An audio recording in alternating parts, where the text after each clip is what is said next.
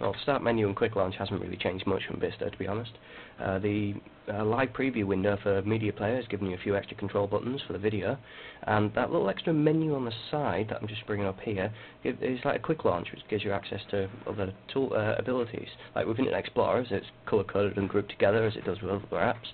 A bit more control over the windows in the Quick View. That will give you the Quick Launch for this will give you access to previously visited sites. With Windows Explorer, its Quick Launch gives you access to things like My Documents and your music folders and recently opened documents as well. The system tray, no real change there. That's just the same as it ever was. But you now have got the ability to turn on or off some of the items within there without having to go through msconfig, which is a nice touch. And that button there, I don't understand why it's there. It's just the Show Desktop from the Quick Launch toolbar, which makes no sense to me, to be honest. That's the toolbar in a nutshell, really. Just a couple of seconds explanation.